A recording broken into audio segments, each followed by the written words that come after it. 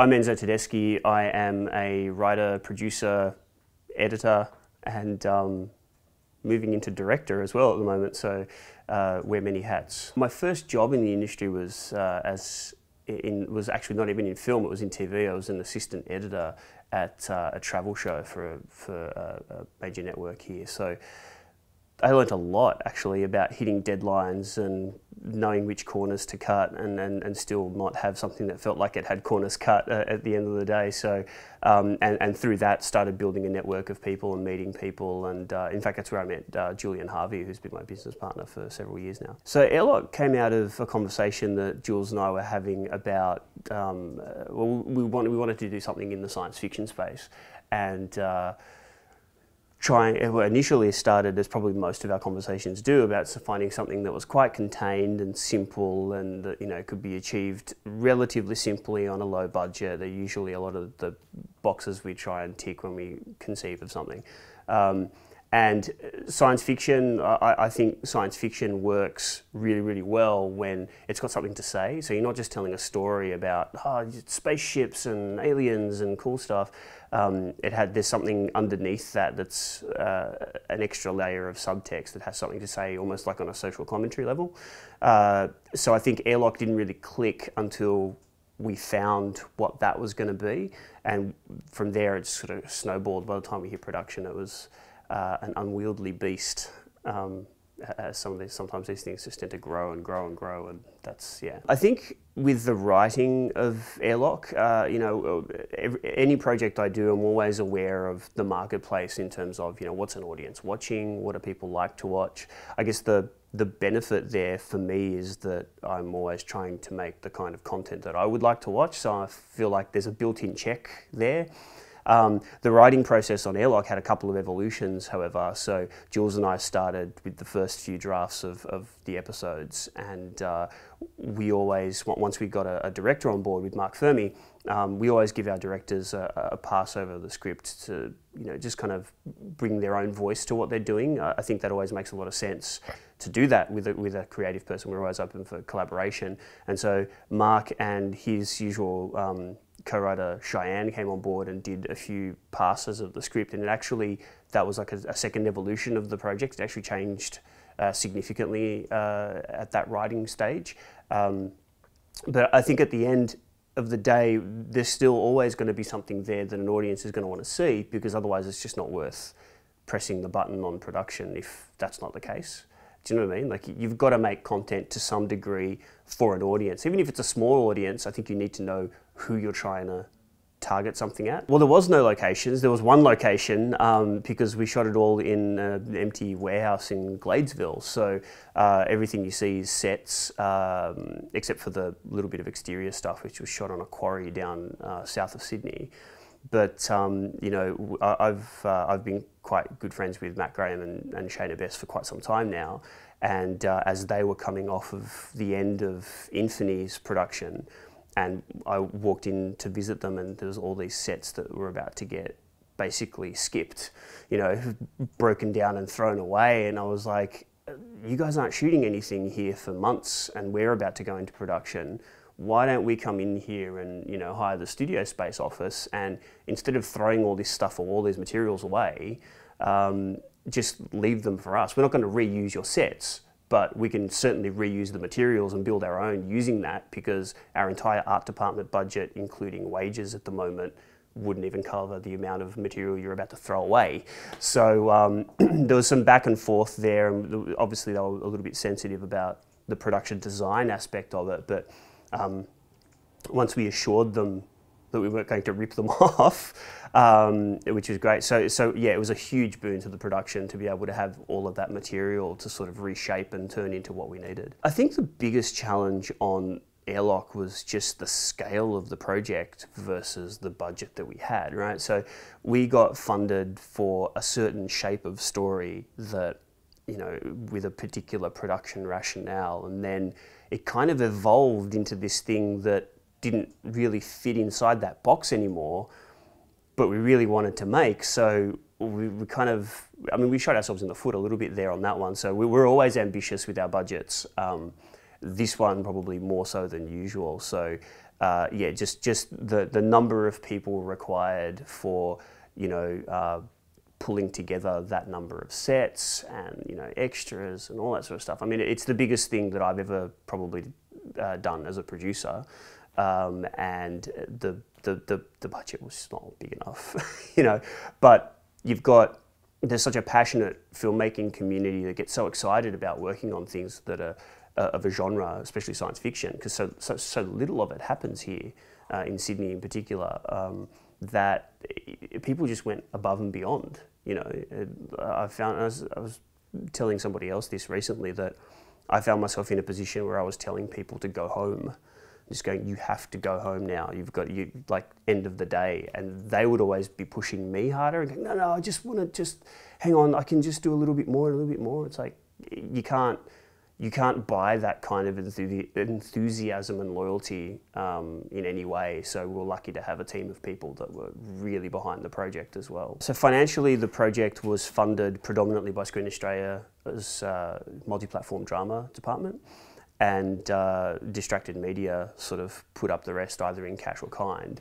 But the total budget roughly works out to about $600,000 for the series, and that's 3 episodes of around about 20 minutes each. So Airlock has quite a big scale look, and we didn't have a lot of money to achieve that. So again, it comes back to that notion I was saying before about knowing where you can cut some corners and not feel like you're cutting corners. So there was a production rationale and a style that we had to sort of impose on the director and on the crew, which was, you know, there's a lot of handheld moving camera and stuff like that, which I think almost the entire show is handheld or steady cam, purely because it enables you to run a lot faster, you know, on set. So a lot of the set, because we were able to get so many of those materials to reuse, we had a set that was of a scale that was bigger than we had anticipated. So it meant that we were able to pre-light a lot of that and just have actors walking through sets and moving around, and, you know, not have to stop and reset lights. Do you know what I mean? So, you know, when we were on the Kiev spacecraft, so any section of that spacecraft or any one of those rooms that came off of that set were pretty much good to go. So if we were like, all right, we're in there now, we could pick up and move to the other side of the ship and not have to wait for the entire lighting setup necessarily. So yeah, that and again, you know, striking deals whereby you're able to, you know, reuse a bunch of materials that are getting ditched, which is always, I find it really, really wasteful at the end of a project where you see all these sets always being thrown away. I mean, I understand it's necessary. You can't always keep everything all the time, but there's no reason why that stuff can't find a second lease on life in another way. So when we made The Tunnel, we did a crowdfunding campaign whereby we sold a frame by frame of the film. We pre-sold before the film was even made at $1 a piece, and that sort of gave us enough money to get out there and shoot the film and get it done. So what we did learn from that experience, though, is also that by getting people involved at that early stage, we were able to sort of build an audience at the same time that were responding to the content. So when it came down to Airlock, we did give another crowdfunding campaign a shot, and it did work. I mean, we managed to get about, I think it was about $30,000 or $40,000 in pledges, but having used a platform that was an all or nothing strategy, and setting our target very ambitiously, we fell short of that. But we did. I can see just by the names on that campaign and the number of people that did pledge that people are interested in the project. We did reach a new audience, I think, that we didn't reach when we did the Tunnel crowdfunding campaign. There was a whole new kind of audience member that was sort of floating around that we weren't used to seeing. And I guess that's the difference between doing a horror film and doing a science fiction film. They often overlap, but they don't always. So, you know, it was, even though it was a failed campaign in terms of we didn't get the money from the campaign, I think it was still of use because we were able to generate a whole bunch of attention around the project that we would otherwise not have had. So Airlock was funded and is inherently at its core an online series. It was always intended that way, and that's how it will go out. And we will be focusing on an online release. So the exact details of that are still being kind of worked out at the moment, but the general principle is we'll probably go out with an episode that will be freely available and shareable to everybody, and then put a whole bunch of not only the other 2 episodes, but a whole bunch of bonus content behind a paywall of some description. So that's the general, loosely speaking, the formula that we're going with. So Deadhouse Films came about because of a few factors. One of which is that, I've been working on every project since The Tunnel with my co-producer and co-creator Julian Harvey. We're kind of both pursuing personal projects at the moment, so going our own separate ways temporarily. And so I needed something that wasn't distracted media to be able to funnel that stuff through. So that's one factor. The other factor is that almost on a weekly basis in 2015, I've been getting phone calls or emails from independent filmmakers who are saying, well, I've just made my film, or I've just made my series, or I'm just about to, and can I come and pick your brain about how is this all going to work and how do we do it? And I was seeing a lot of really, really great content that was being turned away by the bigger, more traditional kind of distributors. And probably in some ways rightly so, because the way that they know how to release a film, this content's not going to be successful for them. I would have made the same decision in their shoes, but it occurred to me that these people needed help in trying to find an audience for their content. So it's when I started thinking about, well, the things that I was going to have to build and put in place for the release of Airlock and the other projects that we've got coming up. And I thought, well, I should just open that up and make that available to other quality content that fits within the stable of that sci-fi horror kind of. So it's a niche, but there's no shortage of content. And a lot of it's actually really good content. So there's a bunch of factors that combine, plus the current climate. I feel like this year finally, not only the audience but the industry feels like it's finally catching up to digital strategies. The kind of stuff I've been talking about since The Tunnel, which is like 2011 now. It's been 4 years. And I feel like finally everybody's catching up to what I was trying to push uphill then. Now I'm struggling to keep up with, because there's a massive snowball effect that's happening in that whole space. There's a problem with the statement that people can sometimes make where a film has benefited from piracy. I think that doesn't really make sense, in that nothing benefits from any kind of theft. Like it's illegal, so we shouldn't be doing it. Or no one should be doing it. But it's also, I think, not accurate to say that for every illegal download is a lost sale. I don't think that those numbers necessarily add up either. And the only way for us to really fight piracy, because we're never going to eliminate it, I don't think, but the only way for us to really fight it on any level that is meaningful is just to make it as redundant as possible. So what does that mean? It means making it as available as possible in as many ways as possible to anyone who would want to consume it, and not try and create these artificial windows that don't work in a digital space, or geo-blocking, which is simple to circumvent, or even copyright protection. While I understand the idea, there's nothing that it's so easy to circumvent that it feels just almost like a bit of a waste of time. It's not, but you see what I'm getting at, hopefully. So yeah, the only way to fix it is to just make the process of piracy unnecessary, because then the only people left doing it will probably be the really heavy duty ones that we're not going to stop by sending, cease and desist letters from an ISP. They're the guys we're going to want to stop, and then we can target on, focus on stopping those guys, because they're the ones doing damage, the real damage anyway, or the significant damage. Marketing is critical to any product, let alone a film. It's just, it's the way by which you create an awareness for what you're trying to sell. So it's critical and it's very important. However, I think more than ever now, the theatrical space is very, very crowded. At the end of the day, when you're talking about marketing, the winner is the person that gets to shout the loudest, right? That gets to cut through the noise by having the loudest voice. As an independent filmmaker, you're never going to be able to compete on a level that, you know, the latest Avengers movie is going to have in terms of the marketing push behind it. They're going to be everywhere all the time, and everyone's going to want to know about them because they're everywhere all the time, and the amount of money that's been spent on the film and the value of the property, and et cetera, et cetera, et cetera. So it's a very challenging space to you know, it's David and Goliath, really.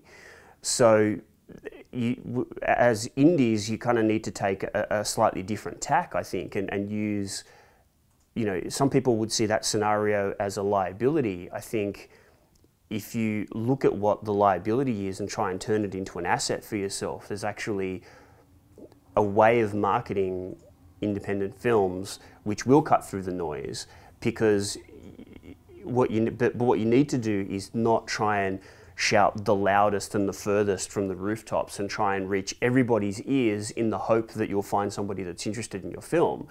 It's actually the opposite of that. You need to focus on finding where the people are that would be interested in your film and then putting it in front of them, which is it's completely opposite to the traditional way of doing it, which is like, here it is, and now let's get everybody, as many as people as possible, to look at it. It's like, no, let's find where the people are first. You're all interested in that kind of stuff. Great, here's what I've got.